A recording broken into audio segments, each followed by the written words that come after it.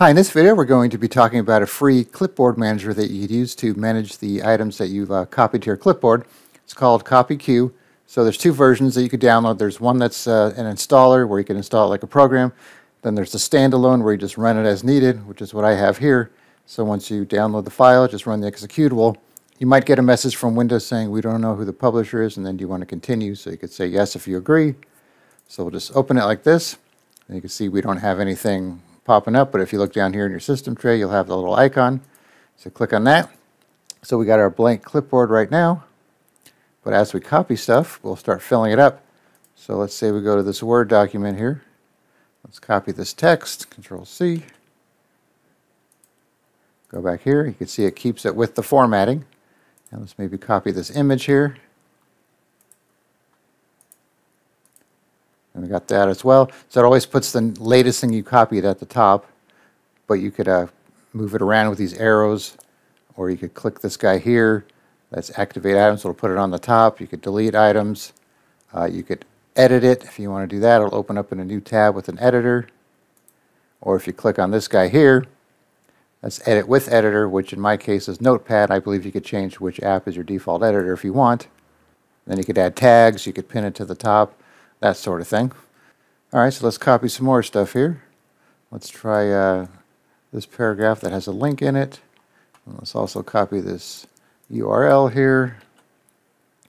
Now if we go back, you can see we have that. So if we do this one, we can either do Control C, paste it in there. You can see it kept the formatting. Or we could do this guy here. We'll just do Make Active. That automatically copies it to the clipboard. So let's do something here. Let's go back to this. Let's change the font here to something a little crazy. So Algerian font, copy that. You can see he has it in there with the actual font. There is a setting if you want to just do everything as plain text. You'll have to, I'm not sure exactly where that was. I saw it earlier, so you'll have to find it if that's what you want to do. So as you can see, it does a pretty good job of just keeping track of whatever you copy there. And then all you got to do is just pick the one you want. Just do Control C or activate it to copy it. Then you have some options here, some preferences for wrapping text, for the layout, the history, the tray. So number of trays, number of items in the tray menu. Disable the tray if you want. There's some notifications, tabs. If you uncheck this box, when you exit out, it'll clear the clipboard. Otherwise, let's just do that right now.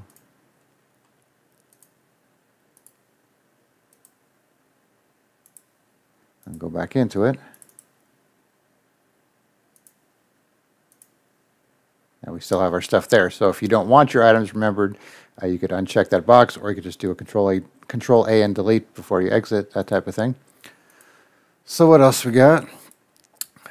Items, some shortcuts. So I made a shortcut to show the main menu so I don't have to go down the taskbar or the system tray there. So I did Alt-M. So now if I just close this out and I do Alt-M on my keyboard, that'll bring up the clipboard like that. Then you have some edit options for searching, pasting. Tagging is important, adding tags, removing. You could have new tabs if you want to. Let's call this. So that way if you want to have like an editor here and you could toggle back and forth, then you could just right click on it and remove it if you don't need it. And these are some of the same menu items that you have on the icons on the right here, and so on. There's a lot of command line stuff you could do from here as well, if you want to check that out. So this is just kind of the basic overview to show you how it works. So if you find yourself wanting to reuse items that you've copied in the past, rather than having to go back and recopy them again, you could just go here, copy and paste it back into your document and take it from there.